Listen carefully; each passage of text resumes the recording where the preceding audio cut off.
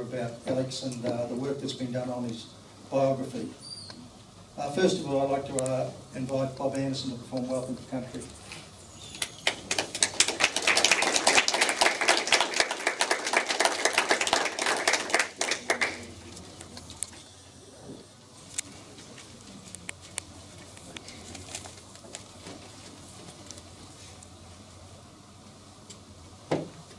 Thank you very much. It's a pleasure for me to give a welcome to country as a local elder. I use the welcome words, one year, very well 1 year. Going in an army, should you maybe run going in an army, welcome to this land. The land has been Aboriginal land has been a silent witness to all happenings and all people that walk across the land. One of those men, of course, was Alex McDonald. As a Building Workers Industrial Union member, I was appointed as the delegate to the Trades and Labour Council of Queensland, and I would attend the council meetings every second Wednesday.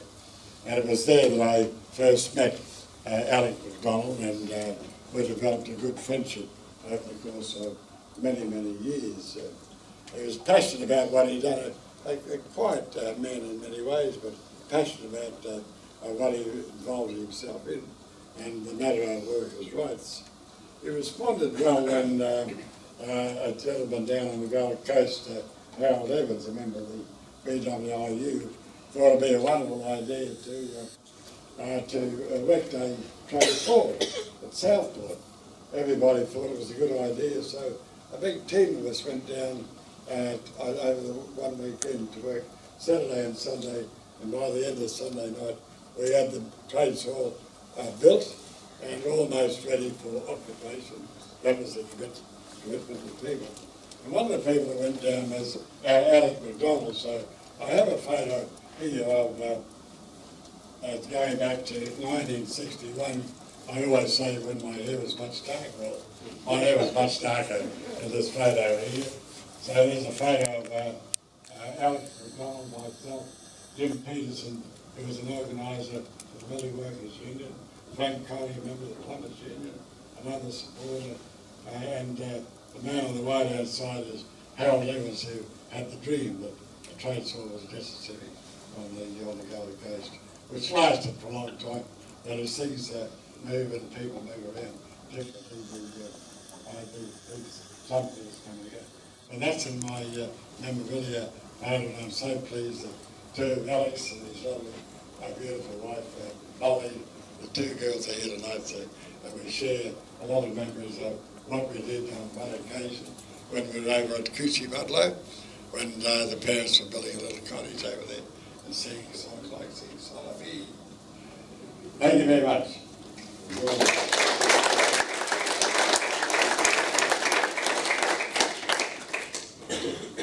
Thanks, Bob. We're going to have Ros McClellan, Secretary of the Queensland Council of Unions. She may turn up a bit later and speak. She's going to do a welcome as well. I'd like to introduce Bob Carnegie. I've known Bob for over 30 years. He's always been a very militant bloke, strong-based trade unionist, and I'd like to read out his CV that he emailed me today. It's fairly lengthy and fairly impressive. In 1985 he was arrested 11 times during the Seaground dispute. He was jailed for 3 weeks refusing to sign bail conditions. The jail time was spent in maximum security. 1984 to 1992, the co-chair of the Trade Unions Against Apartheid Queensland. 1988 to 92, the president of the Seamen's Union Queensland branch. 1992 to 98, Assistant Secretary of the Queensland branch of the Seamen's Union of Australia. 1995 to 98 is appointed International Transport Federation Queensland Coordinator. In 1995 to 2008, he was chair of the Workers Civil Rights Coalition, fighting for workers to have common law rights if injured. In 1998, he played a leading role in the Patrick's lockout, if you remember that. 2004 to 2008, elected a BLF organiser. In 2007, awarded patron of the Asbestos Related Disease Society. In 2007 also, he's awarded Lifetime Achievement by the Australian Plaintiff Lawyers Association. In 2011, he stood for Secretary of the MUA Queensland branch and was defeated by 2 votes. In 2012, he was charged with 54 counts of criminal contempt arising from the bitter Queensland Children's Hospital dispute. In 2015, he was elected branch secretary of the Queensland MUA.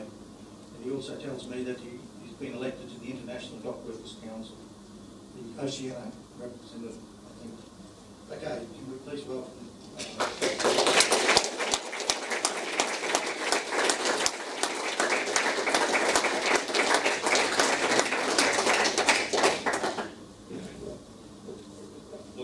it's a huge honour to be here tonight, and I hope my talk makes sense firstly, and I hope it doesn't bore people to tears, because it's an issue that's been discussed and brought up many times. But I guess from a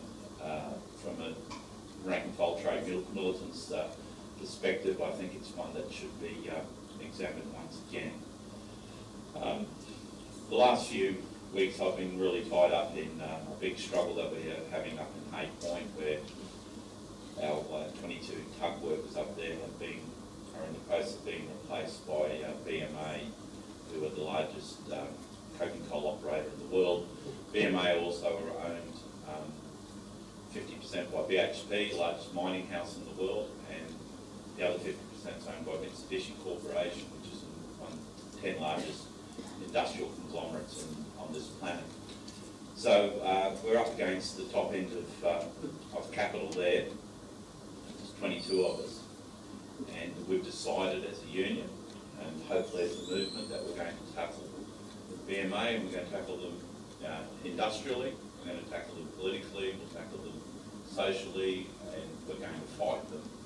Because sometimes in life, I've told my membership this quite bluntly, is that the odds of us winning initially are probably 5%, but it's a fight that has to be fought, and we've got some wonderful people there. Particularly, there's a grouping of some young women there that have been able to get work in a male-dominated industry, and they're just the salt of the working class movement. And it would be so irresponsible for us to walk away from it and say, well, you've got to spend hundreds and hundreds of thousands of dollars fighting for 22 jobs. It doesn't make much financial sense. But when trade unions start thinking about how much they spend on trying to fight against wrong, that's when we've really got a problem. And that's one of the reasons we've really got a problem. So we'll keep fighting up there. And my promise to Jenna, who's one of the young women there, who's just bought a house with a husband who's a young boiler maker, who's another, his life's been turned upside down for the simple reason is that he had a job in the coal mine finished, and now he's thrown into the lap of labour hire in the manufacturing and mining industry, where wages have been cut by 50 and 60% over the last 12 months. So there's some of the issues that we're fighting at the present time. But it's not all doom and gloom. So, but I just wanted you to know that we always have to fight for right, even though it's not easy. Look, just before I start, there's a couple of comrades here tonight who I've known for well over 30, 35 years. There's 3 of them. There'll be 3 lawyers. One's Bobby Reid over there at the bar. That's nothing surprising at all. There's Terry Fisher in the audience. Terry's one of the quiet achievers, and Craig Buckley's down taking money off people, which I guess most lawyers are expert at. But look, comrades, I was just thinking about, because we get tied up so much in the union movement with legalities and whatever, and you're paying legal bills and whatever, and it gives you the shits. Why isn't it all free? Well, these 3 men have given fair income more free legal advice to working class people I know than the entire Bar Association, the entire Caxton Street Legal Service, the whole lot. They've been some of the unknown stalwarts of the labour movement. They've done so many wonderful, wonderful things that kept so many of my members, both when I was a BLF organiser and now as an MUA member, out of jail and out of all sorts of trouble, that it's absolutely amazing. And, you know, really, these three men, yeah, I just think they just need acknowledgement. You know,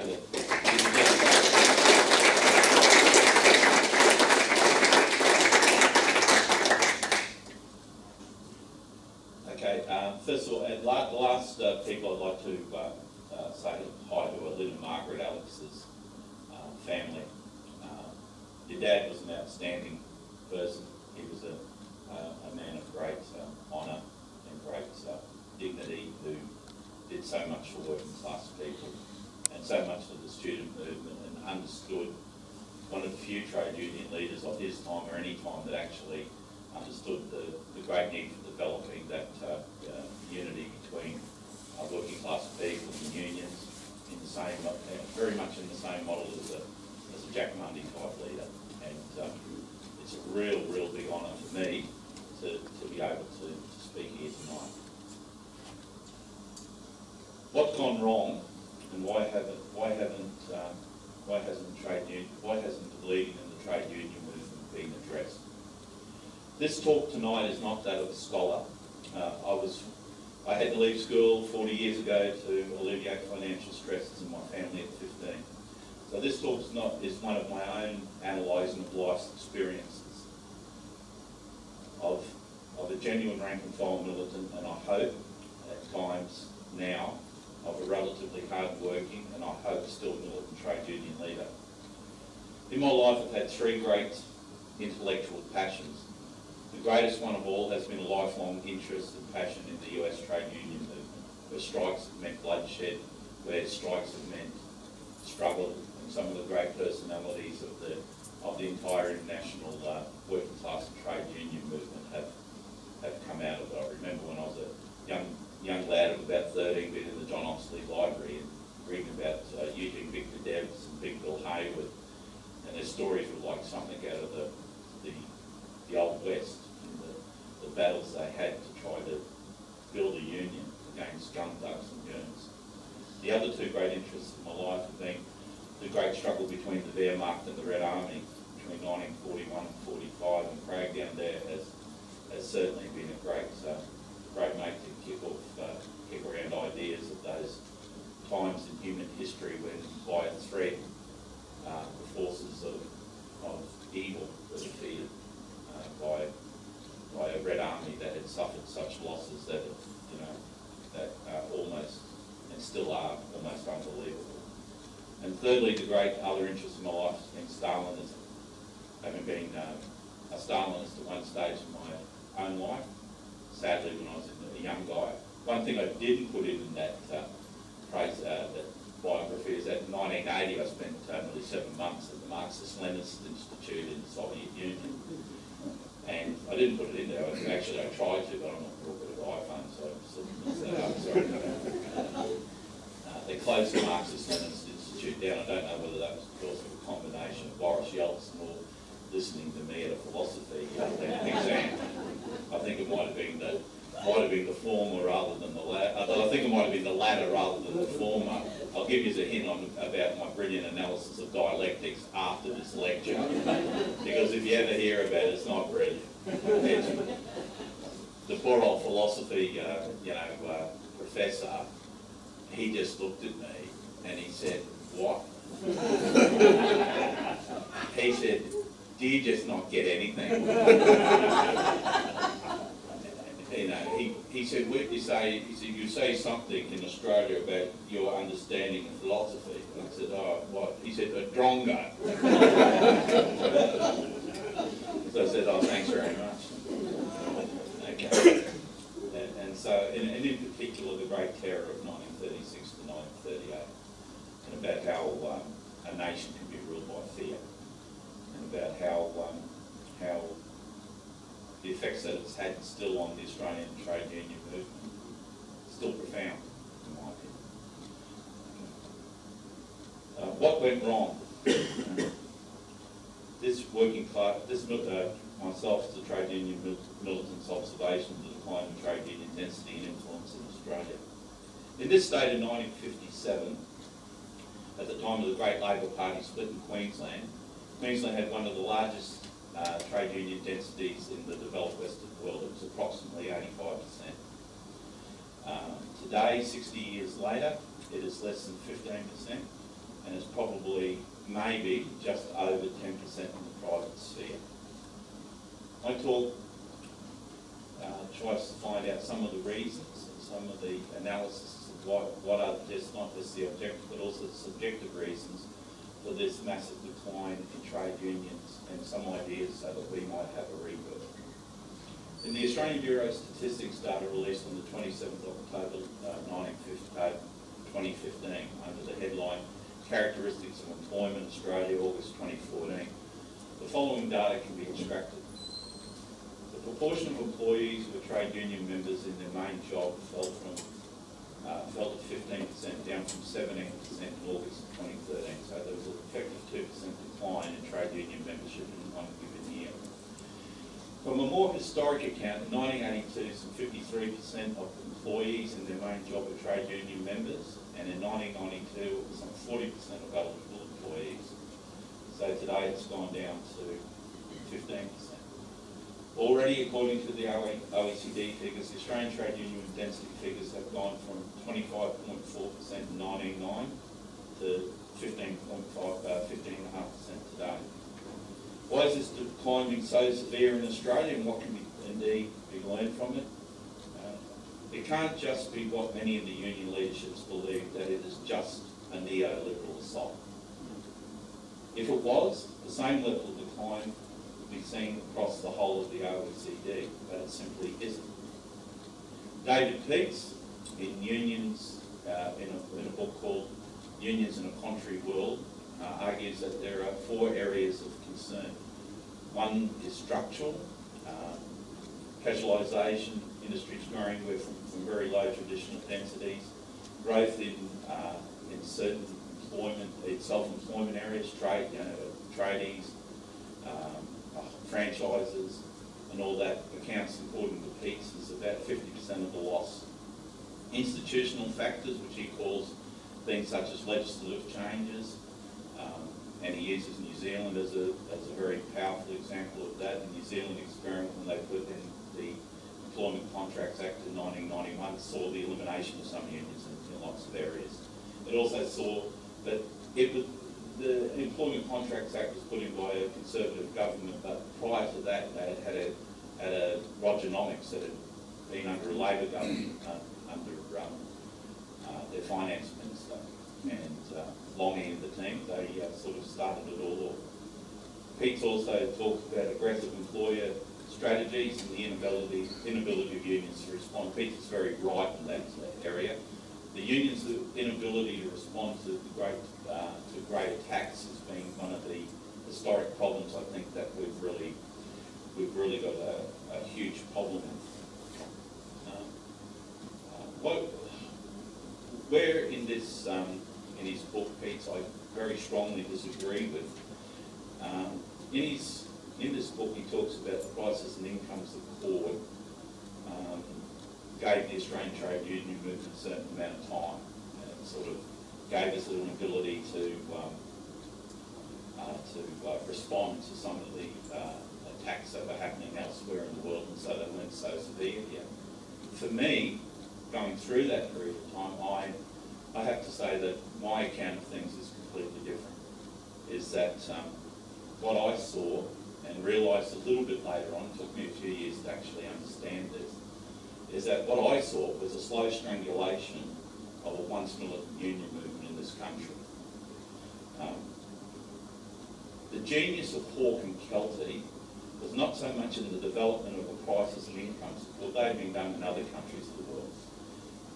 But it was, in my opinion, by the way they co-opted the left. The way that the CPA dominated influenced metal workers union under Carmichael's leadership was turned into a prime mover of the prices and incomes of Ford, and to actually be the prime mover of what one would call the disciplining of the Australian left and the Australian trade union movement. The SPA influenced Building Works Industrial Union, led by Clancy, McDonald and Sharkey, was another prime example of what happened. So you had the two great lefts in Australia, the CPA and the SPA. One was a Moscow line, the other one was Euro-communist. But it's very interesting to see how a section of that SPA dominated and also the CPA dominated, all two major left unions in Australia, came to a common conclusion that jumping in bed for Labor government was going to somehow sort out all the problems that the working class faced in this country. It was a huge mistake. You know, the light of history, I think, has proven that. What I had noticed through this period was that trade union responses to employer attacks became much more muted. And I think any of us have to agree with that. And in this area, I'd like to zero in on a particular year, and that year is 1985.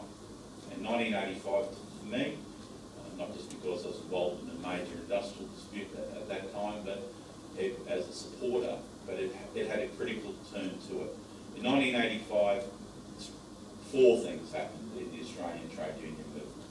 They're all negative. One, and the first one, was Mudgeonberry, the meat workers union, where Jay Pendarvis effectively sought, through the help of the Westpac Bank Corporation, the almost finding out of the existence of the meat workers union, where some of the meaties in the end were up for over $5 million in fines and damages, simply because of the struggle to try to keep, to do fundamental trade union principles.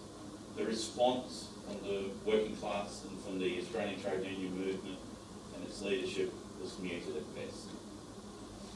We then get down to the seafood dispute, one of the biggest disputes that any of us, all of us here, have been involved in the last 30 years in this country.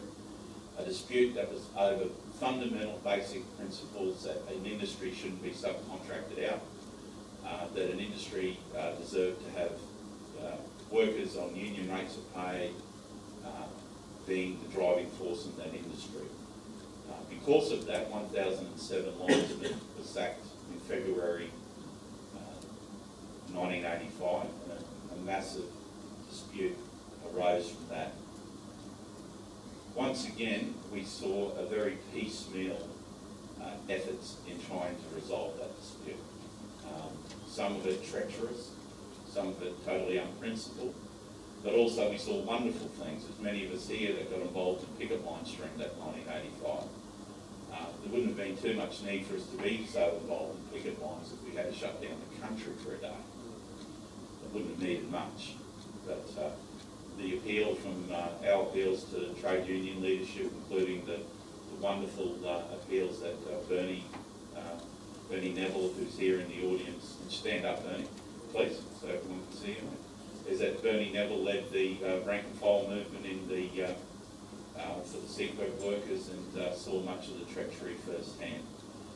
And so after 7 months of torturous and difficult, hard struggle, eventually the dispute was sort of run down. Never really, in my way of thinking, was never really called off.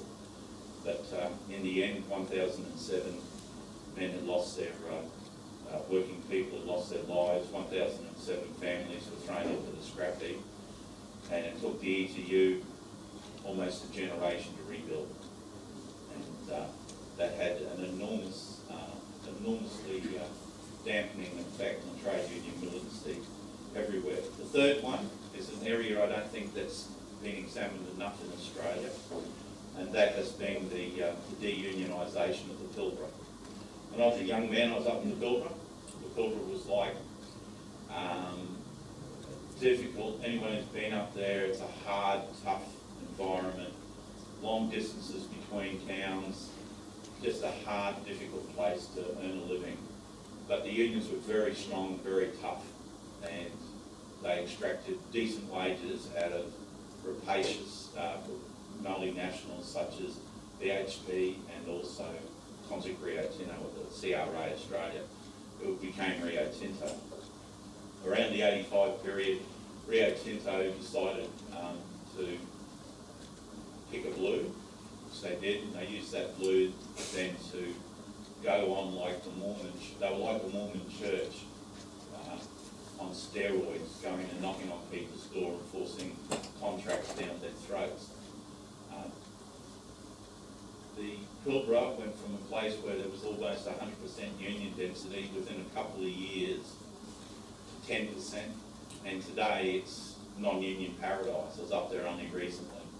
Apart from the waterfront and a few little spots, it's just completely non-union, and it's had an enormous effect there. It's, you know, you can talk about your FIFO miners not earning 100 grand a year, but fair dinkum, you'd want to earn 100 grand a year just to look at the joint. And what happens is that there's no collectivity in the town. Everybody has been atomised and turned into individuals.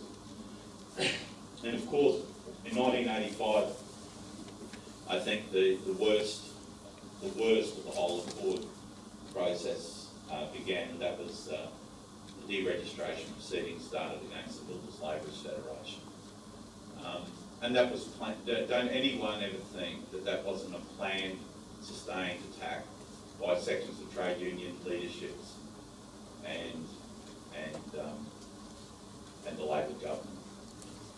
I actually stayed at a senior, as a young man, I stayed for a weekend course in, I think, Marxism, Leninism at a senior BWIU officials place in the Central Coast of New South Wales, and just over a steak having a hamburger. The language that was being used about what was going to happen to the BLF, don't make any mistake that it was not going to be a slaughterhouse as far as they were concerned, that they were going to go out after Norm and the team, and they were going to destroy them. And they did.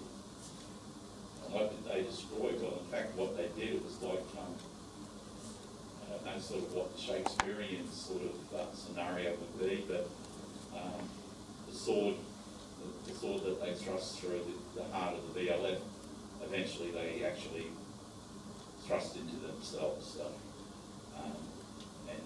We, to some extent today, we still haven't in the Labor movement recovered from those deregistration proceedings.